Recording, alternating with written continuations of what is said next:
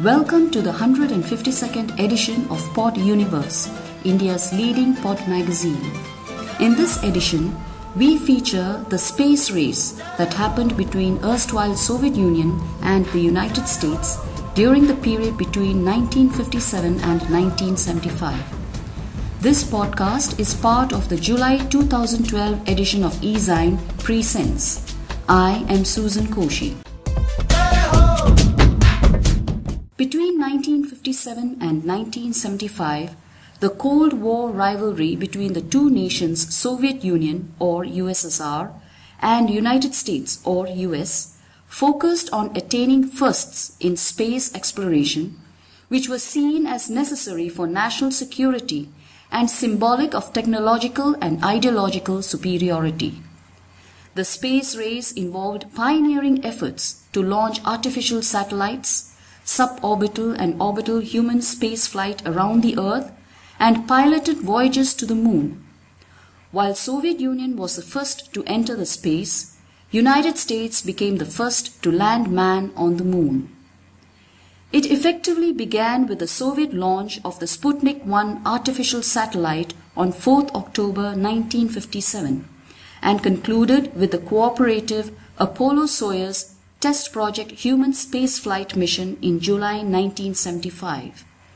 The Apollo-Soyuz Test Project came to symbolize détente, a partial easing of strained relations between the USSR and the US. The space race had its origins in the missile-based arms race that occurred just after the end of the World War II, when both the Soviet Union and the United States captured advanced German rocket technology and personnel. The space race sparked unprecedented increases in spending on education and pure research, which accelerated scientific advancements. Some famous probes and missions included Sputnik 1, Explorer 1, Vostok 1, Mariner 2, Ranger 7, Luna 9, Alouette 1, Apollo 8, and Apollo 11.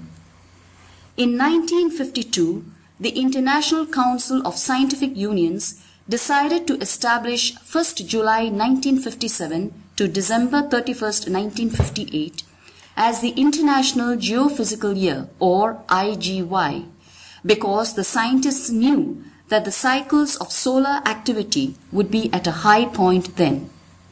In October 1954, the Council adopted a resolution calling for artificial satellites to be launched during the IGY to map the Earth's surface. In July 1955, the White House announced plans to launch an Earth-orbiting satellite for the IGY and solicited proposals from various government research agencies to undertake development. The Sputnik 1 rocket was launched on 4th October 1957.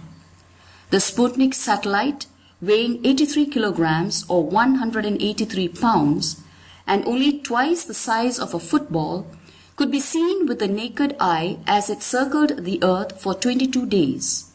It emitted a signal that could be heard on a household radio. It took about 98 minutes to orbit the Earth on its elliptical path.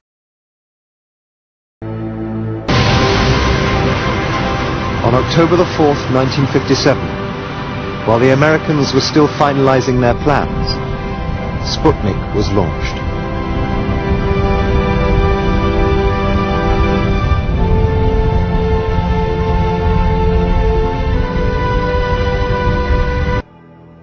Then its casing opened.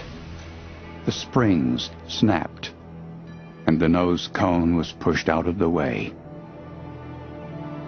A ball with 4 antennae emerged to go it alone in the darkness of space. And a radio began to send a signal back to Earth. Humanity had entered the space age.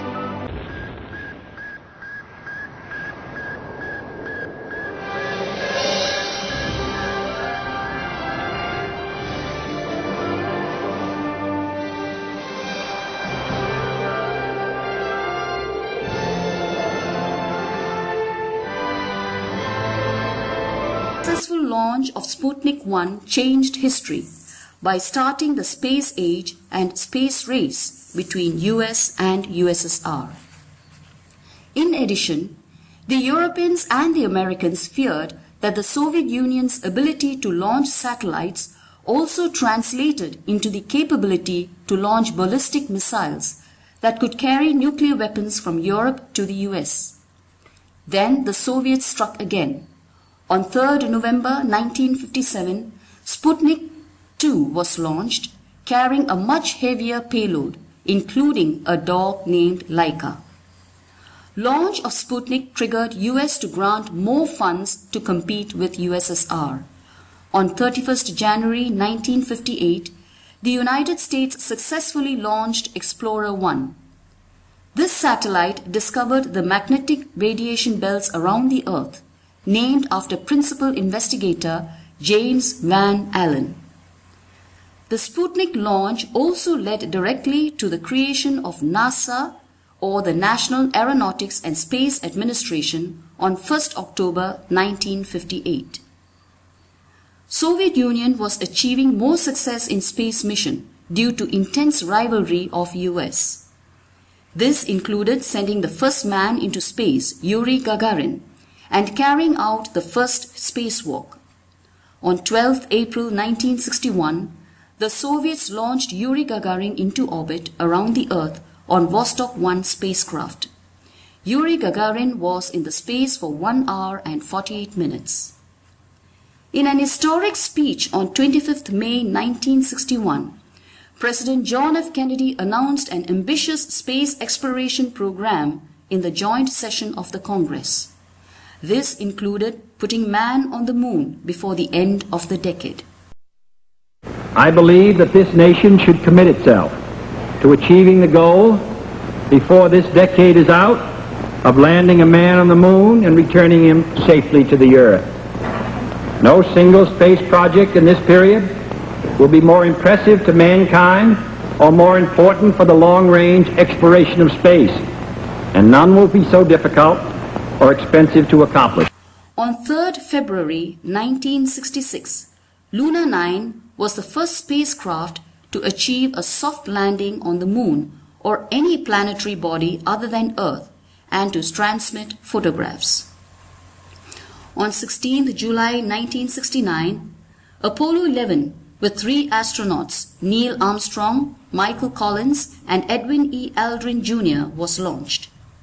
After entering the lunar orbit, Armstrong and Aldrin were transferred to Lunar Module or LM named Eagle. Eagle landed on the moon's Sea of Tranquility at 4:17 p.m. Eastern Daylight Time or EDT on 20th July 1969. The first humans on the moon waited for 6 hours before they ventured out of their craft. At exactly 15 seconds after 10:56 p.m. EDT, Armstrong became the first human to set foot on the moon. The first step was witnessed by at least 500 million TV viewers on Earth. His first words when he stepped off the LM's landing pad were, "That's one small step for a man, one giant leap for mankind." Aldrin joined him on the moon's surface almost 20 minutes later. Together, they spent just under 2 1/4 hours outside their craft. Apollo 11 safely blasted out of moon orbit on its way back to a splashdown in the Pacific Ocean on 24th July 1969. Thus, US kept up their commitment of landing on the moon before the end of the decade, with 161 days to spare, and won the race to the moon. Oh, that looks beautiful from radio. It has a stark beauty all its own. It's like much of the high desert of the United States. It's different, but it's very pretty out here. Every precious minute of their 2.5 hours on the surface was programmed. Rock and soil samples were to be collected, photographs taken, experiments set up to catch unfiltered particles from the sun, to record moonquakes, to measure precisely by laser beam reflection the exact distance between moon and Earth.